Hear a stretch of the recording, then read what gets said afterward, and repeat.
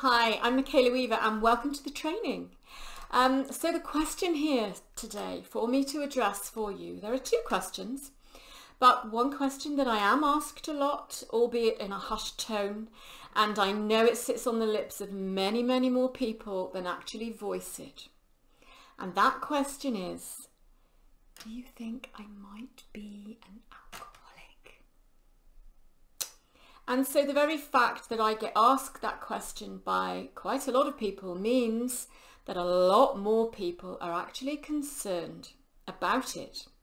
So I'm going to address that question directly with you today in this training, and I'm also going to address a similar problem, and that is the do I have a drink problem question.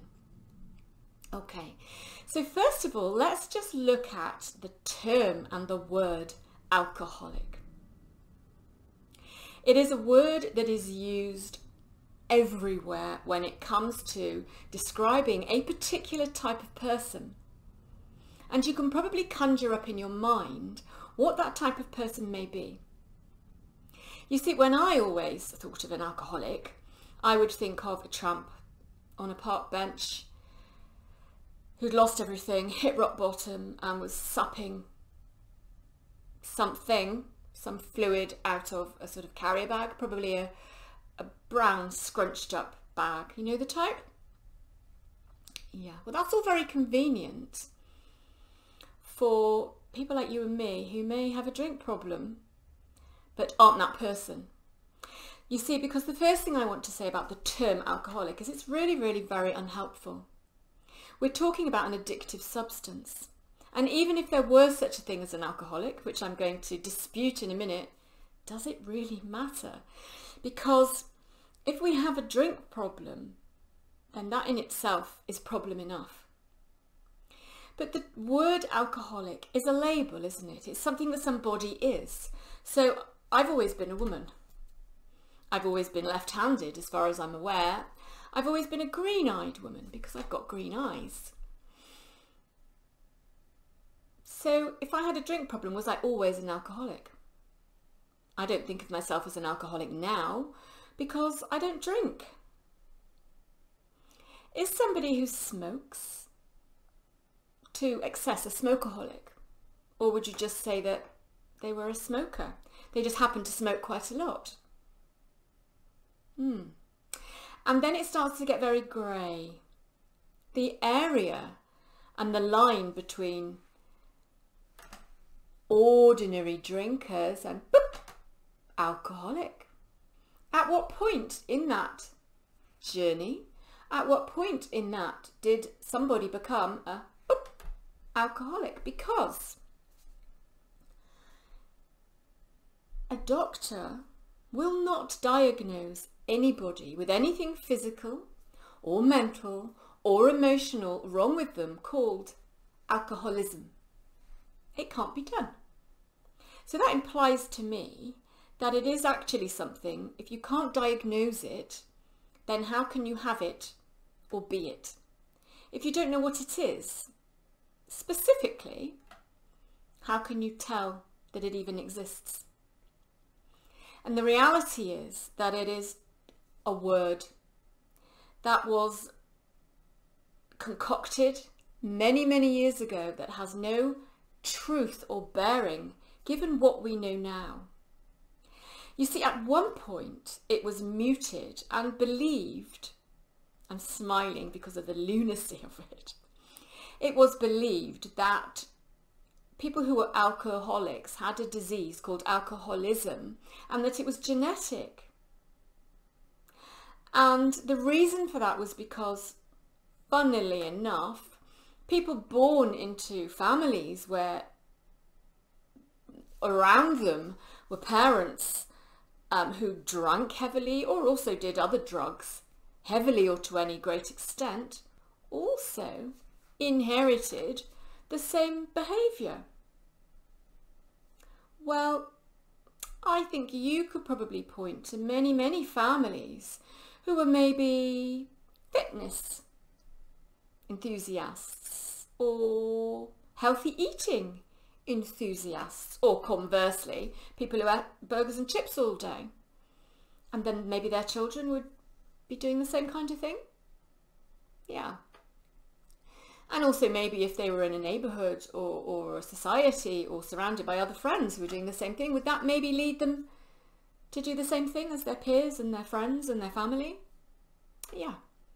Yeah. There have been no genetic links to alcohol proven.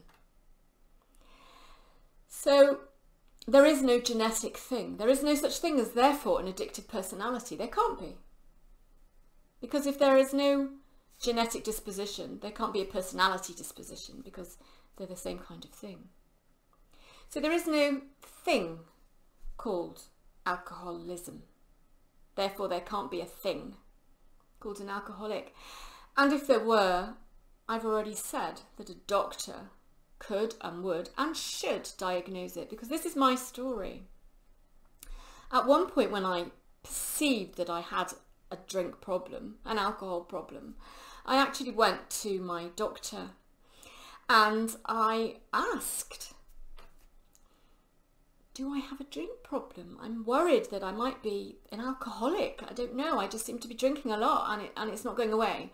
I've tried to cut down. I've tried to change my behaviour when I've been drinking, so I don't get quite so aggressive or argumentative or, you know, whatever. But it just doesn't work. Am I an alcoholic? What do you think? Came back the reply. What do I think? Well, I don't know. That's why I'm here. Right. And do you drink in the mornings? No, not really. Birthdays, Christmas, anniversaries, maybe holidays, the airport sometimes. No, I'm not a morning drinker. No.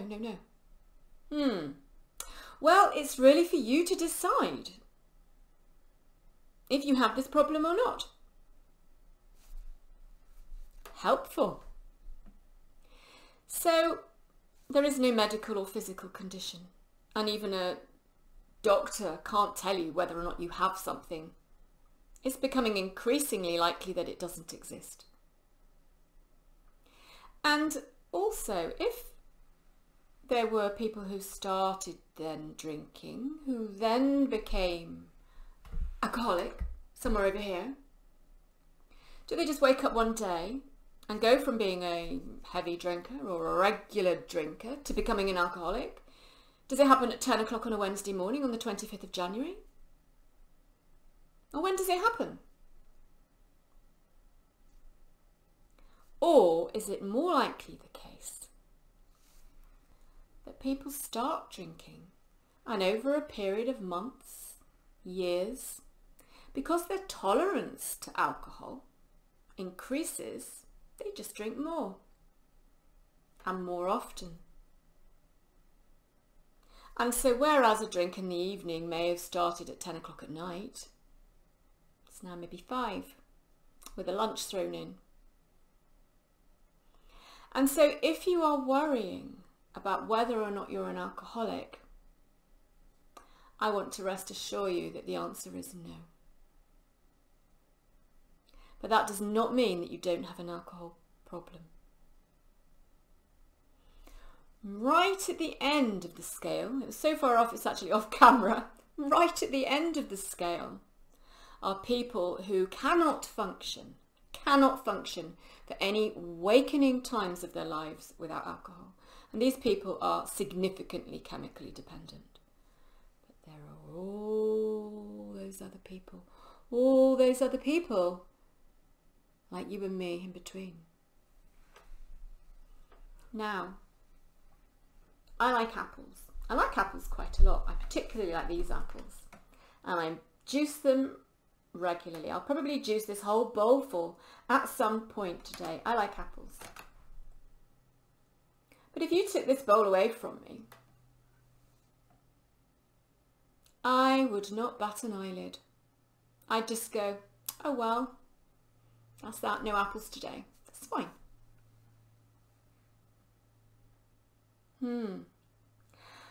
But if that had been my wine you took away from me, ooh la la, now that would have been a different story. And if I got home from work, just let me remove some of these apples. If I got home from work one day and I'd gone to the fridge and somebody had had those other 5 apples and all that was left was 1 apple, oh my goodness me, that would never be enough apple to get me through the night. And so what I'd probably do is say to my daughter, just got to pop out to the shop, darling. Just need to get some milk and some bread. Okay, won't be long. And then I'd come back. And she'd go, hi Mum, did you get the milk and the bread? As I'm unloading my wine into the fridge. I completely forgot the bread and the milk. Because the only reason I actually went to the shop was because I needed that wine. I don't have to go without apples for January or October. Just to prove that I don't have an apple problem. Because by definition, if I had to prove to you that I don't have an apple problem, I think it's probably quite likely that I do. And isn't that confusing?